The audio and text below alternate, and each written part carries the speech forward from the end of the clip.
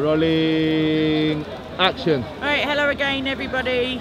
This, as everybody knows, is Posy Parker. She is standingforwomen.com. Everybody please visit it, who believes in the female gender, basically.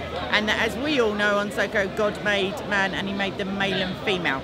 So I just wanted to have a quick debrief, because it's been lunacy today, literally like on all sides, like open air asylum type stuff. So, Posy, are you used to this yet? And when are you going to just stop terrorising these poor victims? Probably never. Am I used to it? Yeah, I think actually it's really useful. So if you so basically we're talking, and then Black Lives Matter go marching, and Black Lives Matter has very swiftly turned from centering Black lives, which I don't actually believe ever centered black women or children, and it switched into Black Trans Lives Matter. And so that's like a fundamental aim of the movement. And so they were just walking past, and then we started shouting trans women are men. And in a non-provocative manner, obviously. And it's really interesting how these people feel, because I think they're actually trapped in a cult, that they feel that by any means necessary to shut women up. So that will include, they will frame our words as violent, so they can literally be violent. So they kicked a few people in our crowd, they pushed quite a lot of people, someone stole one of my signs. And I actually think that sort of thing then shows the rest of the country, who are kind of meekly just going, oh, it's not great. It shows them really what we're up against, which is a really phenomenal enemy against women's rights and children's bodies. Okay, so what I'd add to that is you may have seen Posy on the mainstream, but then again you may not have. If you rely on not paying a TV licence, which you all shouldn't, including pensioners, please God don't do it. I'd love to see you all in court, literally. And also, by the way, women, the majority of female offenders are in prison for TV licence evasion. You couldn't make it up. So then they're convicted criminals. Like, nobody actually cares what your offence is by the time you get to a job interview or a mortgage application.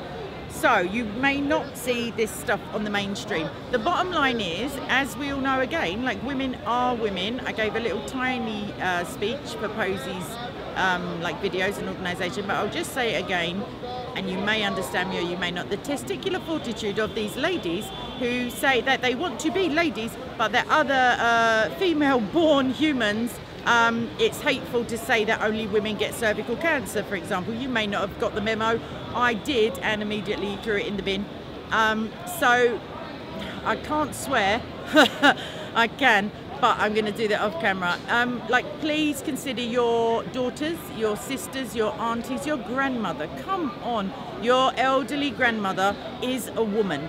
There is no, no, if she wanted to be called Henry tomorrow, she is still a woman. If she had some hugely dramatic physical surgery which didn't reduce her potential for suicide as a body dysmorphic transgender person, she would, unfortunately, Grandma, still be a woman. And more importantly, with talking about your grandmothers, this is really important, that what she can no longer do, if men can just identify as women, she can no longer ask for somebody who comes in her home to take care of her because she can't take care of herself anymore. She can't insist on a woman and guarantee that she gets a female. She can't do that anymore. She can't be on a hospital ward and guarantee that there isn't a man calling himself a woman in the next bed.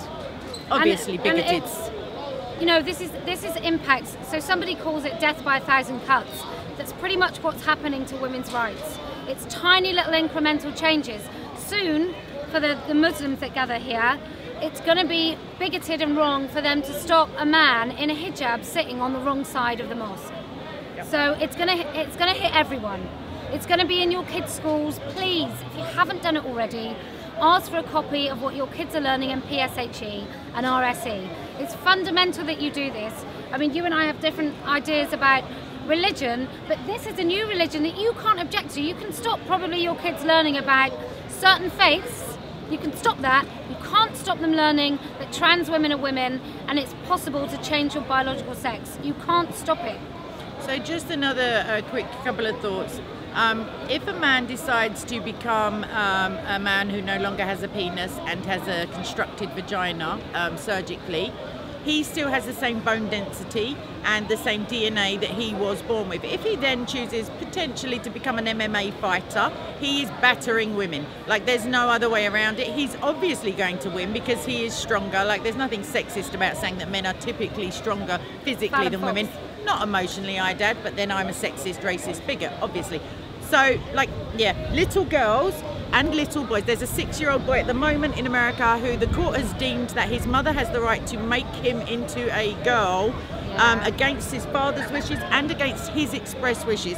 He's a 6-year-old boy. Like, when I was 6, I thought I was an astronaut for a whole week. My mother didn't phone NASA. What? I know, she's a bigot, a racist. Mum, call yourself a Christian. Anyway, the point is that children, like, even if this child wanted to be a girl, he's a child, and that's why we don't give children the rights that we give to adults.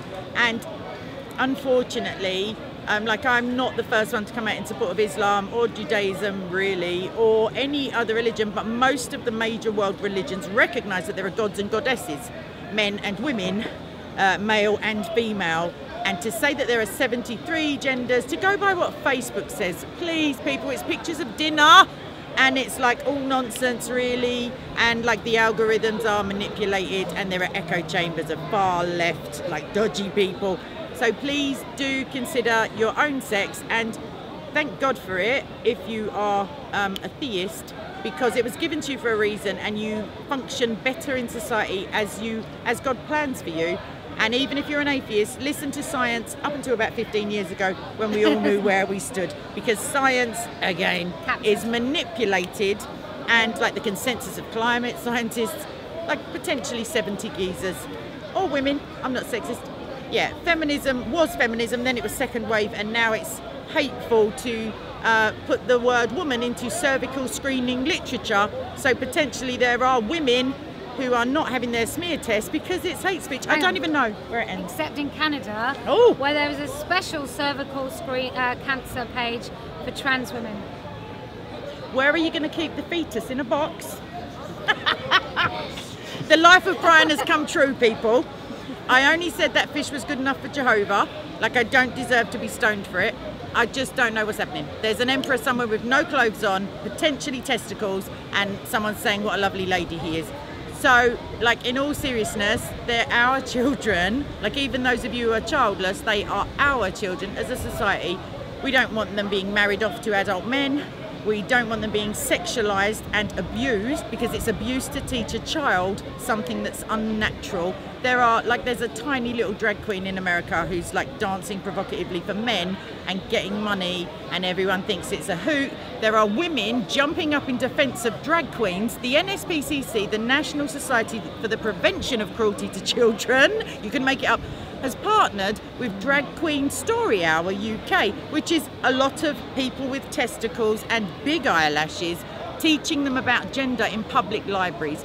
And when the same thing happened in Canada, and Dory Love, who, God bless him, went in and rebuked them biblically, all of the mothers turned on him rather than the big dude in the makeup who had, like, potentially, you know, small children, like, eating up their every word.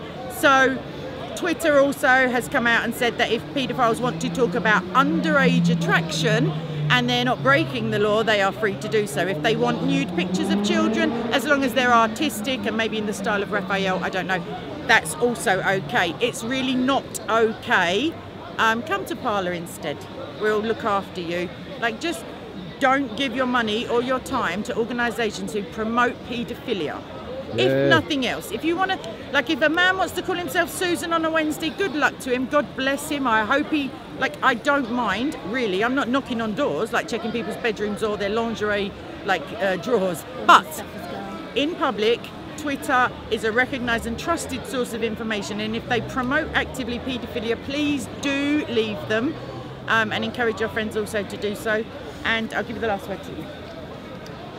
Keep following what's going on in your own sphere. Don't stop talking. I have to bugger off. That's it. Thank you so much. Thank you. Posy Parker. Thank you. Bye-bye. Take care. Nice to